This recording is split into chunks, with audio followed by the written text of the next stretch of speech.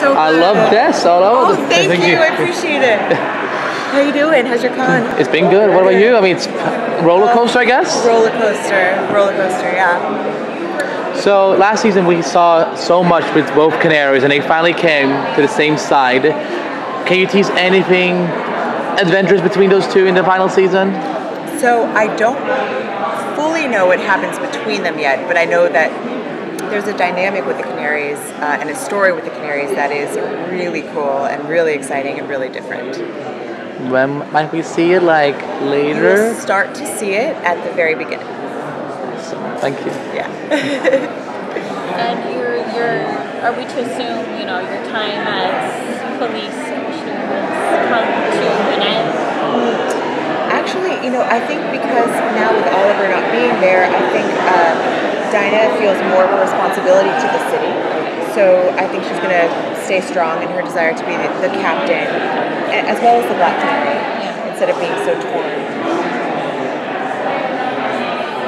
Are you going to be training more Black Canaries in the presence? Oh, I hope so. I don't know for sure, but that was one of my favorite things that, Dinah sort of, she was very much an isolationist at the beginning and out there for herself, and I just love that she literally developed a network of women. So I hope that we, even if it's just one shot of just a ton of canaries coming at you. Yes. A bunch of canary cries all over the city. Yeah, exactly. That'd be sick. How much do you know about where, we talked about the forming of the Canaries and about how Dinah develops once Oliver's gone and once she, Renee, and Dave will have to kind of take over the mantle by themselves. How does that, and then at the end of season 7 we saw she kind of just passed the mantle and said, here you go, I'm out. How do we see her in the future? So, I believe we will, maybe in a different capacity, but she still has a story going on. Yeah, in both timelines. Yeah. Do you think it's more about, it's always going to be about the future of the city and the next generation? Are we going to get a chance to see Dinah be a little bit selfish and kind of explore who she is as a woman that she wants for a next phase of her life? I love that question. I hope, especially because it's the end of the show, I hope that we really find, that Dinah really finds herself. And I hope that in doing so, she does continue to inspire other people. She does continue to, help the next generation. But I want her to have both. I want her to have everything. Yeah. Speaking of the end of the show, because you came in 2 years ago, filling big shoes as a Black Canary, and personally you've even paved the way now to for another woman of color to play Black Canary on the big screen. So what is your biggest takeaway of the DC experience and going forward after this? It's really given me a lot of confidence, and not only is it an honor, and again, to play a character as a woman of color, to play a character who is traditionally not, is extremely empowering. It really does make you feel like you can kind of do anything. So I hope that energy continues in me, especially as I audition for the next job, because empowerment is something that I think everybody should have some. I'm still holding off for that Birds of Prey TV show for you guys. Dude, me too.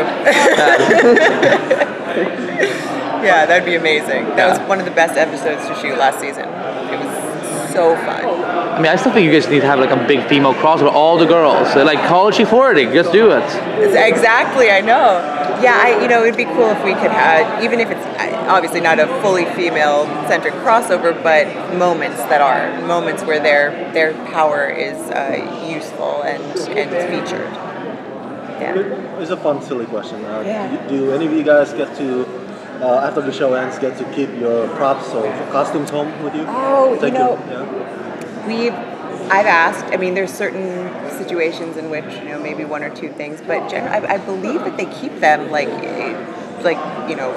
memorialized forever. Oh, yeah. You gotta take it home. I know you can't take it home. I mean, I'm gonna try to steal as much as I can.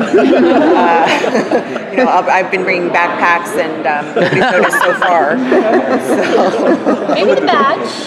The badge, old shiny is what we call them. And the stick. And the stick. Oh well, that's something I've already stolen, like 3 sticks. Yeah, exactly.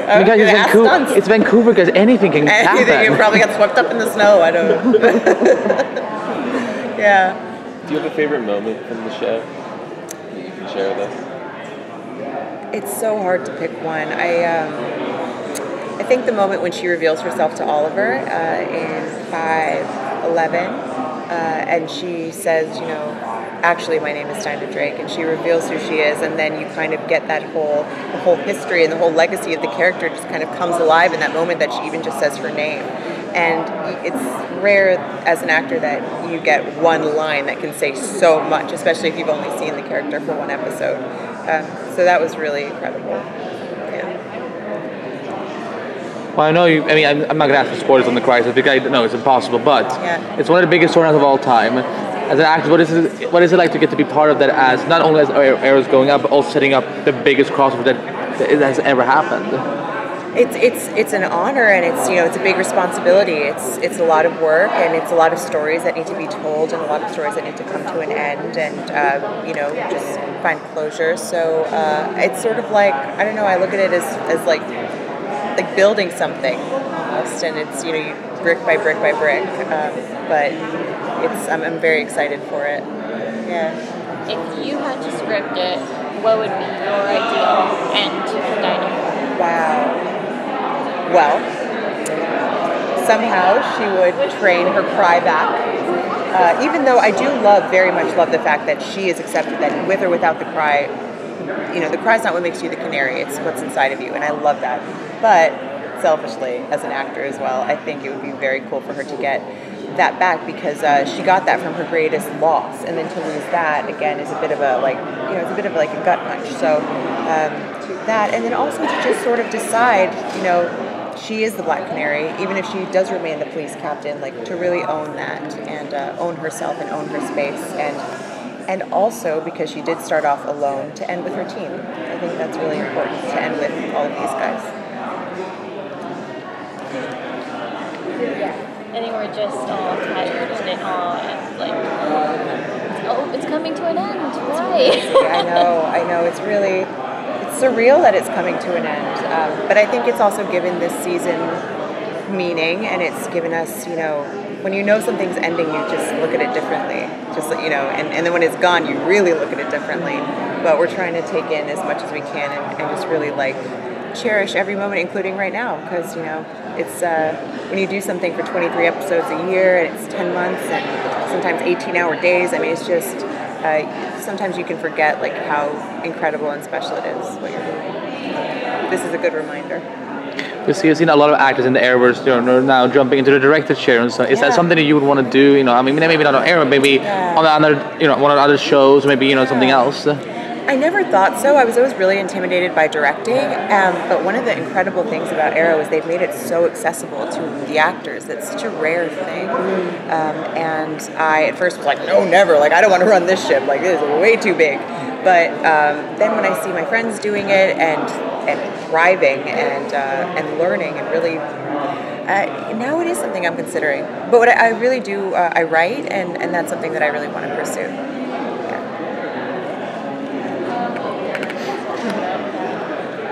My mind's spinning about the writing. I'm like, she could write episodes for the for Legends. Totally. And I don't know much about the writing program. I know about the directing program, but I've been asking about it because it's true. It's a deep dive. It's a deep dive. Yeah, it's a deep dive, especially talking about taking the comics. Yes. Taking on a lot of the details. Right. So much homework. Yeah. But it's good. And these guys have really paved the way. They show me sort of, a better version of what you could be. They all push and push. They're acting, they're directing, so it's inspirational. What's the first thing you do after they say, and that's a wrap on Juliana? Probably gonna sob for 45 to an hour, and then probably drink, and then take a breath and start writing something new, audition for something new, and just sort of see what else is out there. It's just like a giving over. Yeah. Here's another fun question. Because I asked the other cast members too. Are you gonna keep your regimen? The training, the fight choreographies, like. Yeah, I know, it's funny, nobody's asked me that. Yeah, that's one of the biggest things that Arrow, I think, has changed in my life is like my health, like the way I take care of my health, my physical health, my emotional health. It's really, because you have to, it's a lot, it requires a lot of stamina, and I feel better now than I did in my 20s, or even when I started the show. So I not only want to continue, but I want to improve it and take it up a notch. Wow. Yeah. I would do that. Yeah. Well, we know that Katie is directing an episode soon. How is it? Yes. Are you excited to have not just a co-star, but as a director now for you? I am so excited. It's the most fun when your friends direct, because when it's a new director you've never met, I'm always at least like, you don't know. But these guys know the show so well, and our team is doing a great job by having them direct episodes, because they have been here the whole time. They understand the characters. They're some of the best directors, and Katie she is not only so talented, but she has studied so hard for this, and she's really earned it. So I can't wait. Yeah. How long ago did you find out that she was doing it, directing it? She told me last year. She told me. Wow. Yeah. So it's been like it's been building up. A big secret. Yeah. But because she took you. I mean, they don't just let you direct. There's a 2-month program. She was shadowing Bam on episodes. As she was acting, she worked her butt off for this. So, yeah. When you went into the season, did you have like a bucket list for Diana where you're like, guys, can we maybe just do some of this before we're all done? Is there something on your wish that you're like, I really, really need this to happen? The one thing I really wanted to happen was the Canary episode. And so you got it. And I got it. So I trust them. I feel like they have a great understanding of these characters. They have a great vision for the arc of the entire show, and I trust them. I think I would say that's probably one of the biggest change your character has from when you first met her to now. As far as she is so trusting of the people around her, and is that trust going to be strengthened or lost? Well, to be honest, I don't fully know the answer to that this season, but I think it needs to be strengthened, because without Oliver, she wants to keep the team together. That's her family, and that's her home, and they need to stick together right now. Thank you so much. Good luck on the final season.